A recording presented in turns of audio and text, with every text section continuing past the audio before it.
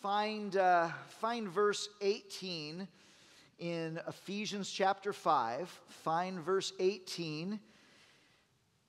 And this very familiar passage starts out by Paul the Apostle saying, "And do not be drunk with wine, in which is dissipation, but be filled with the Spirit, speaking to one another in psalms and hymns and spiritual songs, singing and making melody in your heart to the Lord, giving thanks always for all things to God the Father in the name of the Lord Jesus Christ, submitting to one another in the fear of God.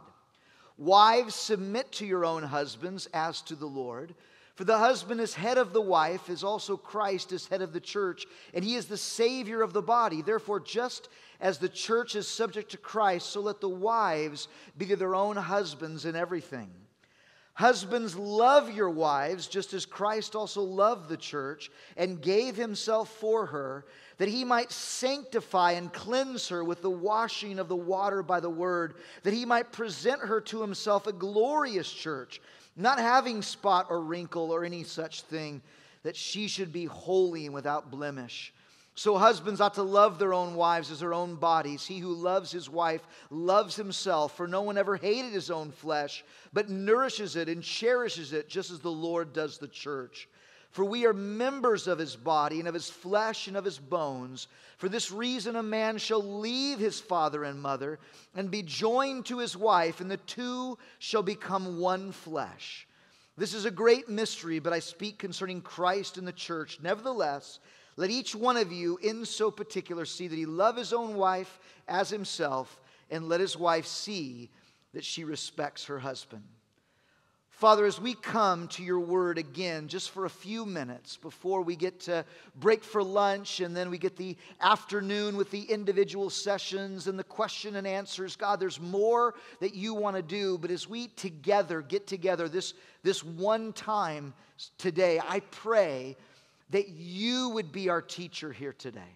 That you would speak into our hearts, you would speak into our lives, and you would help us be the husbands and the wives that you're calling us to be. We cannot do it without you. And so we ask for you to have your presence fill this place as it already has all this morning. God, may you do it again and speak into our lives. In Jesus' name we pray.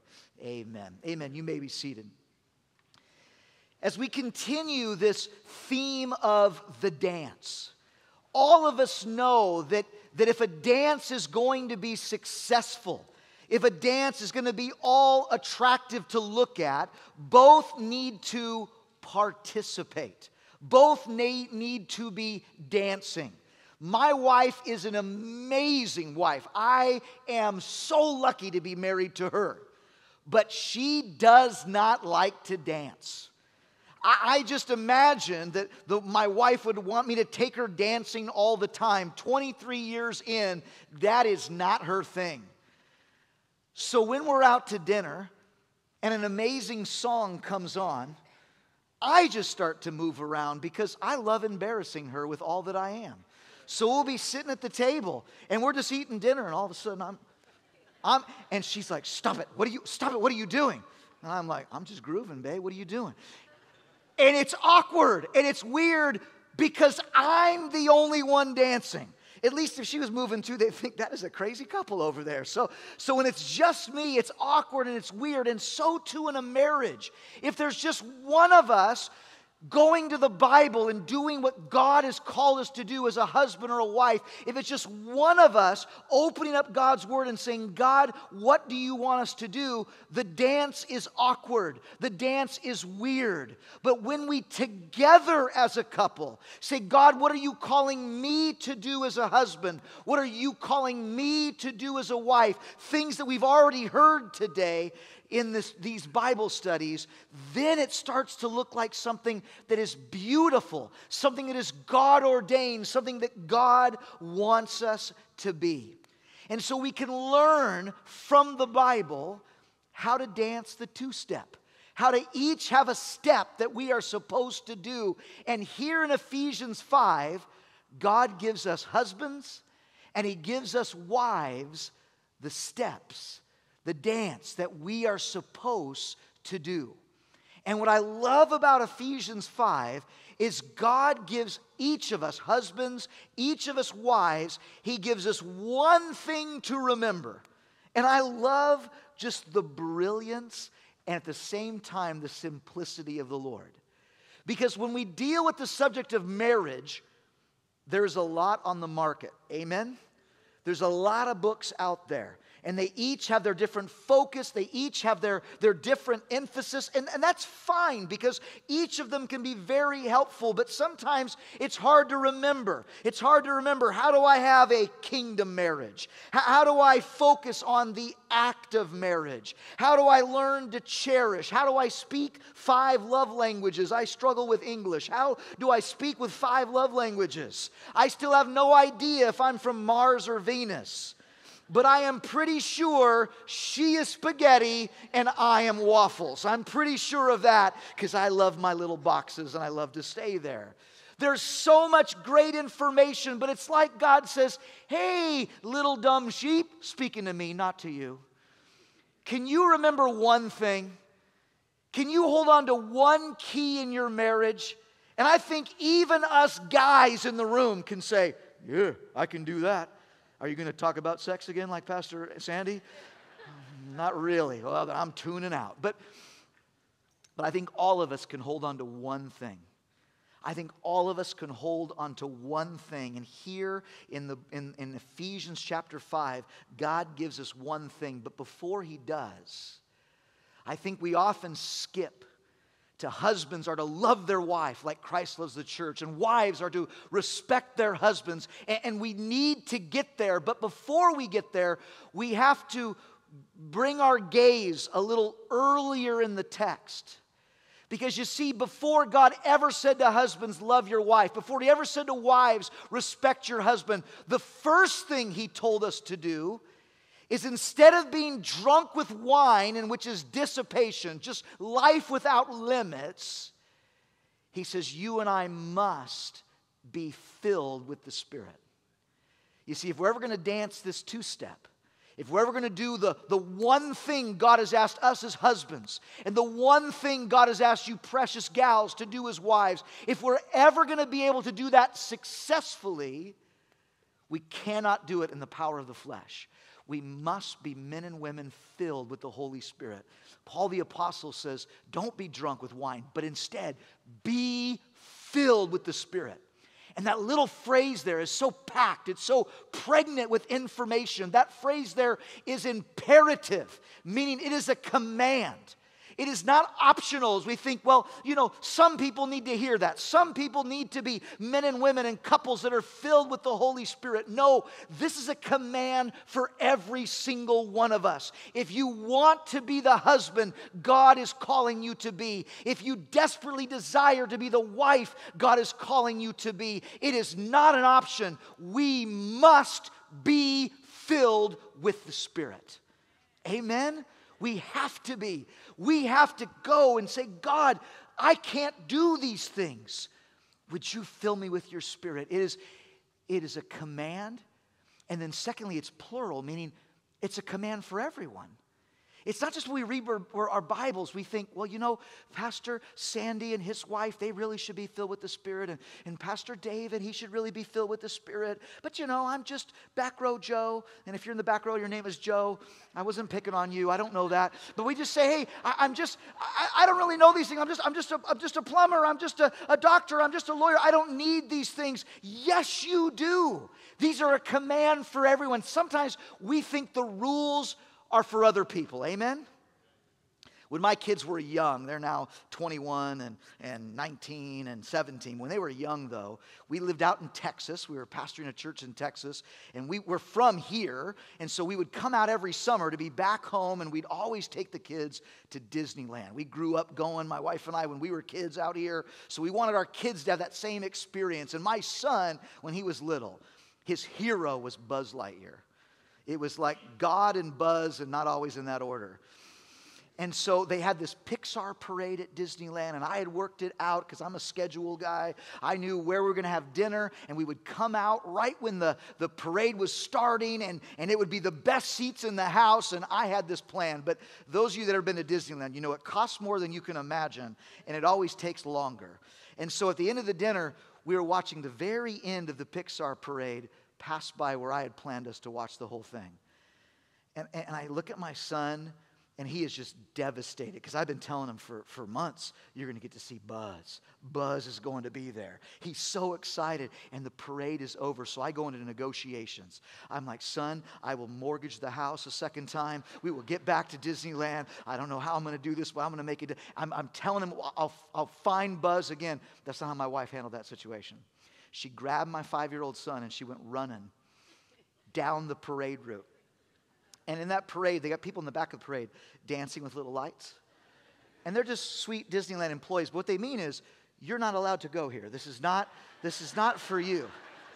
But my wife went full on Heisman on these people. She's like, and just right past these people with the little lights, running, not in the crowd, along the parade route, until she finally gets to what was the final float, which was Buzz Lightyear. And she holds up my son to Buzz. And what I'm told, because I was back obeying the law with my 2 daughters. What I'm told is that Buzz gave him, my son, a big thumbs up. And from that day forward, my son's hero has been his mom. And so now it's like mom, God, and Buzz, and dad is just way, way, way down there on the list. But where my wife, didn't want to follow the rules as a good motherly instinct, she's amazing. Some of us make that mistake not with Disneyland rules, but with God's rules. And we think that they don't apply to us. They do.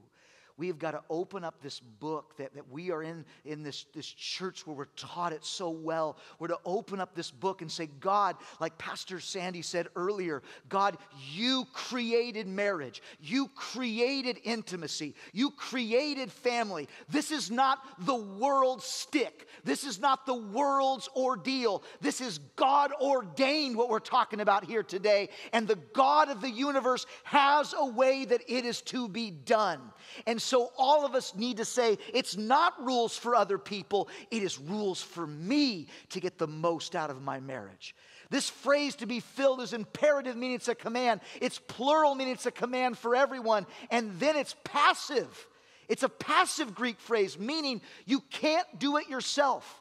You can't just decide today when you put it in your notes. You can decide how to woo with words. You can do that. You can write it down and follow the advice. But for you to be filled with the Spirit, it's more than just putting it in your notepad. You have got to go to the Lord and say, God, fill me with your Spirit. And the amazing thing about that is God wants you to fill you with His Spirit. He says this to His disciples in Luke chapter 11. He says, so I say to you, ask and it'll be given to you. Seek and you will find. Knock and it'll be open to you. For everyone who asks receives, and to he who seeks finds. But to him who knocks it'll be opened. If a son asks for bread from any father among you, would you give him a stone? Or if he asks for a fish, will you give him a serpent instead of a fish? Or if he asks for an egg, will you offer him a scorpion? If you then, being evil, know how to give good gifts to your children, how much more will your heavenly Father give the Holy Spirit to him who asks? We hear these verses, and sometimes you see them on Christian TV, right? Ask, and it will be given. Seek, and you shall find. I don't know why all the TV pastors have to preach that way. But it's all followed by, ask for a Lamborghini, and God will give you the Lamborghini. That is so not what God is talking about, amen? He says, seek, you're going to find. Ask, I will give it to you. But what he's talking about is not a house on a hill or a car. He's saying, I know you need my Spirit. I know that you are orphans apart from me working powerfully in your life.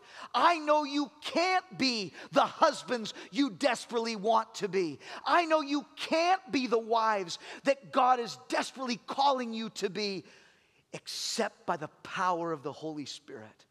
And because God knows that, He says, child, just come to me. Just come to me and say, would you ask me? when you're frustrated with how you're behaving at home, when it seems like you just can't make this marriage work, instead of just getting another marriage book, some of those are great. But would you try getting on your knees and saying, God, make me the man you're calling me to be.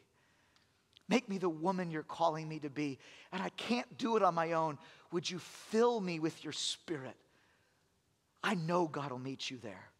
Because this phrase is not just imperative, meaning it's a command. And it's not just plural, meaning it's a command for everybody. It's not just passive, meaning you can't do it yourself, so go to the Lord. It's also continual, meaning it's something we need to continually do. I think it's good for every single day. I read my Bible every day. I pray every day. And part of what I pray about every day is, God, I am dumb enough to mess this entire thing up today. I am dumb enough to mess up my marriage. I am dumb enough to mess up my ministry. I am dumb enough to poison my kids. So instead of me infecting everything I do today, God, instead, would you fill me with your Spirit, that your Spirit may transform me into the man that I want to be. It's a conversation I think I need to have with God every single day, and maybe you do too. So it starts with the Holy Spirit. It starts by saying, God, teach me how to walk this two-step, to do the one step I'm supposed to do. Teach me, Lord, fill me, empower me. And then Paul tells you, after you have the how, then he tells you the what. Then he tells you what we're supposed to do. And again, I know, because I know your pastor, I know you're a well-taught congregation.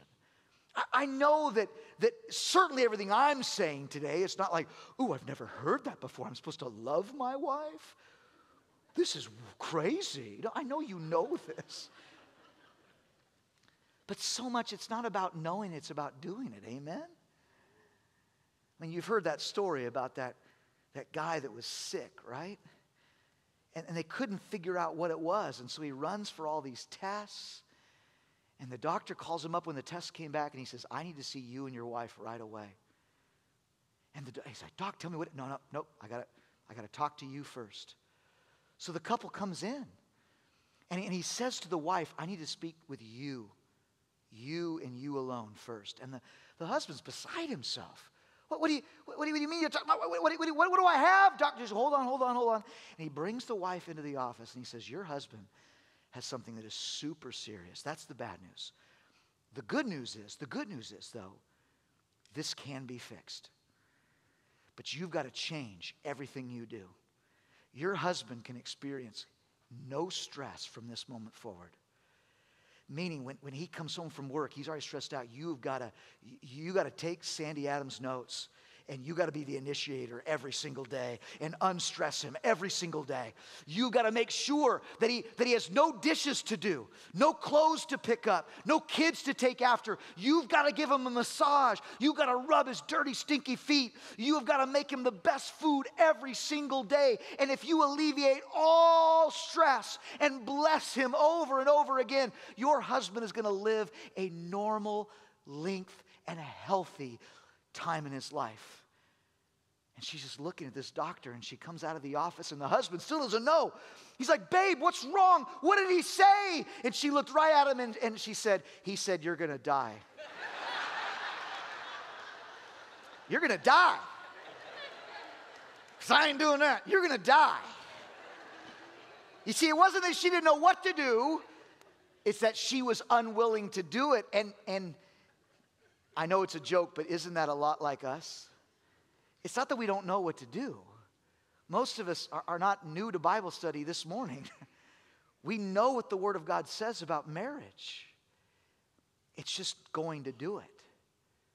So again, by the power of the Holy Spirit, what are we to do? Well, the step for the guys, the step for you men in the room, you know it.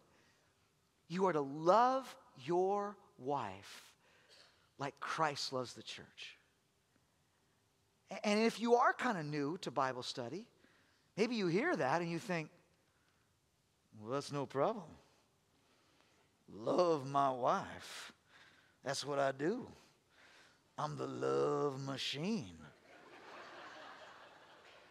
I was listening to Pastor Sandy's last study going, yep, yeah, I could have preached that message, yep. I'm glad that's who you are. But you know that's not what God's talking about, right? You know that there are different words for love in the New Testament. And they mean different things. There's storge, which is family love. And there's eros, which is erotic love. There's phileo, which is friendship love. But the word that Paul uses there is agape, which is the kind of love that God has for you and I. A selfless love. And again, I'm not to say that the other loves aren't important in marriage. They are. Friendship in marriage is huge. That's where the words and the wooing come from, and the conversation that is the bill for your intimacy. The friendship is important. Family is who your wife or your husband is. That's all there. Eros is absolutely supposed to be part of your marriage. But when Jesus gives husbands the step that we are about to take, he says, I want you to love her. And you don't have to be a Greek scholar, because the next phrase in English says, as Jesus loves the church. In other words, you know how Jesus loves you, right, men? You know how he loves you. He loves you with a sacrificial love. He was willing to leave heaven, where he was worshiped 24 hours a day, 7 days a week, angels with all kinds of wings flying around, with one set of wings covering their eyes, another one flying, another one, I don't know, praising, all saying, holy, holy, holy is the Lord God Almighty. That was like his life. And he leaves all of that to take on human flesh to live in this world. And I know for you and I, this is all we know. So we're like, yeah, this is a great place. The step down Jesus took to live among you and me. And that's just life. He had parents he had to listen to. He had jobs he had to do. And then, of course, as all of us know, he died in our place. What a sacrifice. Jesus becoming our sin. Men, that's the gold standard of how we are to love our wives. And there is something in your wife that makes her feel so loved. And the mystery and the beauty and sometimes the difficulty in our marriages is every woman is different, right? So what your wife, the one that God has told you to dwell with understanding with, like God doesn't say understand all women, because that would be a tough task, right, if God said that? God says you need to understand the one that you are married to. You got to get her down. You got to find out what she interprets as love. What does she feel loved when you do? And everyone's different. And the problem is, a lot of us obviously grow up with the first woman we ever know. That's our mommy, right? And the way that she interprets love is often different than the way that our wives interpret love. My mom, her love language, to use the modern terms, was active service. She was a single mom. And so when I would come home after school and wash the dishes as a 12-year-old, when I would pick up the house, because I was the oldest sibling, and just make sure that my sister was cared for, my mom would come home from work and be over the moon. She was like, oh, I love you and you love me. Look at what you did. And so in my little 12-year-old mind, I think, well, this is how women feel loved. You do some dishes. And some of you who that's your love language, you're like, amen to that. Well, my mom, on those love language scale, her least important was quality time. She was one of those rare women who has very little friends. She loves to be alone. And we would often eat meals in separate rooms and watch our own TV programs. That was my life growing up. And I just assumed every home was like that. And then I marry the most social girl on the planet. And years into our marriage, I thought I was doing such a great job. Because we had 3 kids, all under 5 at the same time. And I would give her a day to go get some coffee and just get some sanity back. And I would watch them. It really means I would put cartoons on and give them food to eat. And I would sleep on the couch. Man, I would watch these children. And then I would make sure that I helped with dishes and change diapers. And we lived in Texas. Texas. I had some of these Texas dads. Like, you change diapers? Bro, that's women's work. And I'm like, oh, I don't think so. At least not where I'm from in California. So, okay. But listen, even though I thought I was being a great husband, and I'm sure my wife appreciated the help, we would rarely sit and I would rarely ask, how are you? How are you doing? What's going on in your world? I would rarely ask those questions because my mom never needed that, and that was the first woman I learned how to love. And so when I finally got to a point where my wife just was honest and said, I'm miserable because you never ask me how I am. You're always busy building the kingdom of God, and how can I criticize that? She never said it with that I have a very tone. She never had that tone, but that's what she was saying. You're so busy doing these things that you've forgotten me. We're not even friends. And I remember when she first said that, literally my heart was like, is that important? That's how clueless I was. And I had to learn. Praise God, my wife is not my mother. Praise God. And the way that she needs to be loved is different than I learned how to love, different than my priorities are in my life. I got 3 friends, really good friends, and we talk to each other once a year. And when we talk to each other, nobody's like, dude, how come you're not calling me more? Bro, you know I'm passionate at church too, and you know what it's like. How come you haven't checked in on me? Like, we never have those conversations. Like, we talk, and the minute we talk, all's good.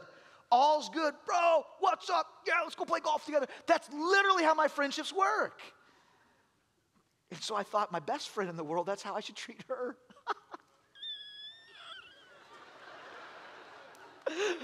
What a fool. But there was a learning to, not what's important to me, not what I've learned to do, but what does she need to be loved? And men, you know also it changes throughout the years. It changes throughout the years. My personality is I'm always going 180 miles an hour. Like literally, when I was diagnosed with lymphoma years ago, stage 4 lymphoma cancer, I'm asking the doctor, how do I get this? And my wife was like, it's all the Diet Coke that you drink. That's what she was convinced, and she still is. So I can't have it anymore. But the doctor's like, well, we don't know, but sometimes we just stress our system with like constantly on the go, constantly go, that our body just can't keep up. And some people have thyroid problems, and some people develop lymphoma. And when he's talking to me, I'm like, dude, that's it. That's it. I mean, I'm just always on the go. And God has used that in ways. There's seeing churches grow in Texas and now out there in the desert and all these people filling it. It's just like, this is what I do. My wife has described being married to me as like holding on to a tail of a kite, and she's just going everywhere that she's going. And that's an apt description. The first time we were teaching a study, I heard her say that. I was like, that's spot on. Like, that's right. Poor thing. But until very recently, she's been that way too, which has made it work great. We had a vacation one day. We had one day in New York City. And so we decided, what every couple I know does the one day they have in New York City, we got a little hotel by Central Park. We walked the entirety of Central Park. We walked down Times Square. We walked over to the Empire State Building, took the elevators up to the top. We walked right by Madison Square Garden. We took a subway down to 9/11, walked all around 9/11. We took a ferry over to Staten Island, came back, took a ferry back, took a subway up to Rockefeller Center, and enjoyed the lights in Rockefeller Center all in about 12 hours. And we went to bed that night going, that was the best day ever. That is us. Until about 6 months ago. My wife has developed this sickness called MCAS, mast cell activation, where her cells tell her she's allergic to everything. She can only eat 8 foods at the current moment: blueberries, avocados, some lettuce. Those are the fun things on the list. She can only drink water, mountain spring water, out of a glass bottle. If she has Evian or Dasani in a plastic bottle, she starts to shut down. Only in a glass bottle, 1 mountain spring water. And her energy has just, because of what she's feeling, it's just not what it was before. So we celebrated our anniversary last weekend. Last weekend we were married 23 years. Congratulations to her, putting up with us for 23 years. And the reality is, all we did was take a train down to San Diego. We walked 1 block to our hotel, and we walked 2 blocks for dinner. And my precious bride took 3 or 4 days to recover from that exhausting trip. And so now, my thought is, how do I love who my wife is now? And I'm praying for her healing, as I know many of you are that know her. I'm praying God fixes it. But this is who God has for me. And I'm so glad for that. But what does it look like now? It doesn't look like it did when we were 25. What does it look like now? And how can I love her the way she needs to be loved now? Men were to love our wives, and you precious gals. I know it's always awkward for a man to teach you how to be a wife. I don't understand how that concept works, but I can just read the Bible and tell you what God says. God says to you, your step in that is to respect your husband. To respect your husband. You see, again, these relationships that we have, it all started, you guys fell in love. Why? Because you naturally knew, men, how to love this girl. You were interested in her. You listened to her. She said that she liked blueberries, and suddenly there was a plate of blueberries. Your memory was spot on. And she's like, wow, this man is into me. And she fell in love. And girls, you are the same way, weren't you? Oh, what do you do? Oh, that is an amazing job. How does the city of Chino survive without you when you are on a day off? Look at him. Look at his muscle structure. Oh, this is my man. And he would hear that and he'd say, I am. This woman loves me. Oh, man, I remember my wife she won't let me listen to her teach. But my office is connected to the speakers at the church. So I just sit in my office and have the greatest time listening to her teach. She's amazing. You girls know that. But she was talking about, like, my husband, and he's just so good looking. And I'm like, I'm just thinking, did your parents drop you on your head when you were a child? Because I'm looking in the mirror and seeing what all of you are seeing right now. And I'm like, oh. Keep thinking that, babe.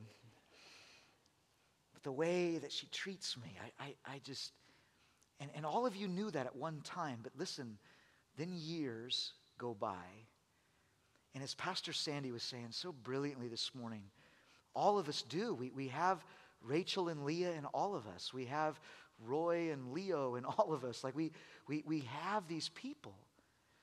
And we sometimes focus on the Leo and the Leahs. We focus on those other individuals, and that becomes our focus. And so we don't want to woo, and we don't want to win, and we don't want to lift them up. But just like it is God's command, it is God's command for every man in here to love his wife like Jesus loves the church. So it is equally God's command that every one of you precious gals respect your husband, that you come alongside him and you help him. You help him, and I know women hate that. I'm a helper. What is that? I'm a helper. Girls, would you rather be a helper, or would you rather be the one where God says he needs help? Who would you rather be? God looks at men and says, they can't do it by themselves. I got to give them the Holy Spirit and a woman to help them out. The men need help, and we do. We do. We need someone. we live in the same world that you do. I'm not trying to say that only men experience this emotionally, but we live in a world where people are so critical. And I think I bring it on because I speak for a living. But, outside the church we have, hundreds of people line up, and most of them are like, oh, thank you so much, thank you so much, thank you so much, which I have zero reward in heaven because I get it all here on earth. But what I remember is the one person that's like, well. And in the last few months, one person, I know why your wife is sick. Why? Because you have secret sin you're not confessing. I was like, oh. And he goes, God told me to tell you that. I was like, God didn't tell you to tell me that. And here's why I know. The minute my wife got sick, that was the first where I went to. I was like, God, I confess everything to you. Like, don't punish her because of me. Like that was the first thing I dealt with. God's not letting my wife walk 8 months into this because just waiting to see if I'm serious. That's ridiculous. And then 2 weeks ago, this lady came up and she says, I know why your wife is sick. Because God is testing you to see whether you're going to be pure. I was like, what? And she goes, yeah, and you've made it easy for God to do this test because you've lost a lot of weight, and so you're very handsome. And I'm like, oh my goodness, like what is going on right now? What is happening right now? These weird conversations, and you get so beat up by stuff. It's why, honestly, the hardest thing right now, because my wife lives in Oceanside, California. I pastor in Indio, California. That's 2.5 hours away from each other. Now, I'm there. I live with her. But the hardest part in this, besides watching my wife suffer, is not to look out in the congregation and see one face who I know has my back. To see one face who has always been the encouragement of my life. You see, precious gals, you have no idea what you do to make your husband everything he is. You've heard the joke, the story about the couple who was getting their car filled up in Oregon, and he was an oil executive, and all of a sudden, they're filling up the gas, and the wife is just chatting up this gas attendant. And as he gets back in the car, the husband, as all of us husbands would, be like, wow, you were really chatting with that guy. And she says, well, we went to high school together. Oh. She goes, well, it's actually more than that. We dated. And every man must kill his rival. So he says to her, well, it's a good thing you'd married me, or you'd be married to a gas station attendant and says, president of the company. And she says, no. If I'd married him, he'd be running the company and you'd be pumping my gas. Now, that is very disrespectful. That's not a key to write down, ladies. It's like, this is what I need to say. But there is a truth to that joke.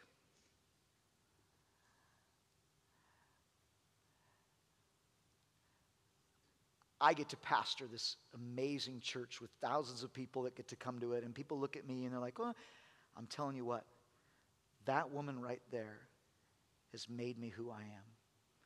Jesus and her together. And I'll talk when we do our guys session, the background I came out of, where I was raised, how I got saved. I have no business pastoring a big church. This woman has come alongside me and believed in me and prayed for me and supported me. And when she gets to heaven and I get this little, little thing that'll fit on the one hair I'll have left by that time, it's just... My staff asked me for a 17-year-old picture of me this week because we're study I'm doing, and I'm like, oh, I think I have one. I said it, and I'm like, where all that hair I used to have? I'm like, wow, I really, anyway, so I'll have one little hair, and it'll go great in that little crown,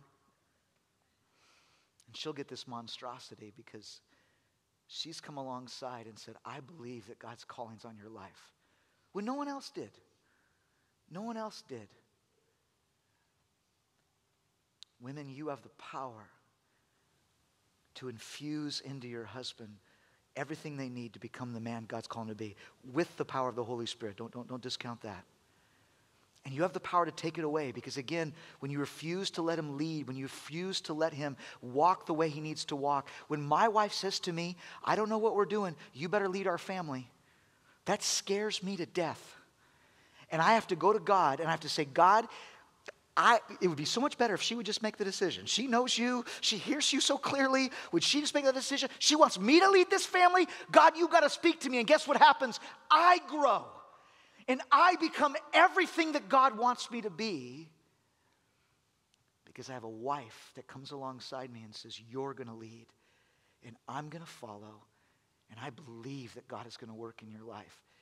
And it has changed me over the 23 years that I've been blessed to be her husband. Men, you have the power to change your marriage by loving your wife like Jesus does. You can make the decision today, I'm going to love this girl like Jesus loves her in a sacrificial and sanctifying way. I'm going to love her this way. I don't care how I get treated. I don't care how she responds. I don't care about the attitudes. I'm going to make it my mission as a man to love this girl like Jesus does. You have the ability to change your marriage. And so do you, ladies. To say, I'm going to come alongside him and respect him and lift him up and help him along the way and pray for him and encourage him and let him lead. You have the ability to change this marriage, and how much better when a couple sides together and doesn't just say, like I do at restaurants, I'm over here doing my thing. And my wife is like, stop it. How much better when it's actually a dance. When you come together and say, I'm going to do what God told me to do. And I'm going to do what God told me to do. I'm going to take God's word and believe that it actually is truth. And it actually can transform my marriage. And I'm going to believe these things, not in my own strength, but by coming to the Holy Spirit and saying, God, just like you changed Peter into someone that was afraid, to someone that was the preacher of Pentecost, just like you changed John into someone that was a hothead, into the apostle of love. You can change me in my marriage with all of my shortcomings and all of my issues that I have, and you can change me into a godly man and a godly woman and a marriage that represents Jesus well. Amen? Amen. Let's pray, and let's let the worship team come back out. Father, I just want to pray. I want to pray over all these men and all these women. And I agree, as Pastor Sandy said early, God, I know that they've given up a day off, most of them here on a Saturday. They've given up time when they have stuff to do at home. They have just want to sit and relax, and they're here. And I know that speaks volumes to you, God. But God, we don't want to just sit in a sanctuary and hear things. We don't want to be just hearers of your word. We want to be doers of your word. We want to take all these amazing lessons we've learned this morning from Pastor Sandy, the things that we heard from your word right now. And God, we don't want to be just hearers of your word. We want to be doers of your word. We want to take those things and apply them to our marriages. Would you make the men in this room men that would do the one thing you're asking them to do, to love their wife? And every time the marriage seems a little off, I pray they would come back to you and say, God, am I doing this one thing? Am I loving her like you want me to love her? And I pray for every wife that she would respect her husband and lift him up and encourage him. And God, the truth is we cannot do this in the power of our flesh.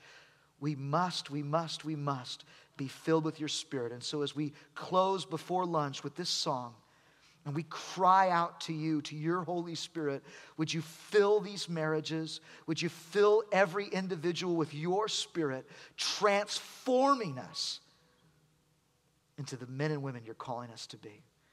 And we pray that together in Jesus' name. Amen. Amen. Let's stand together. Let's stand together.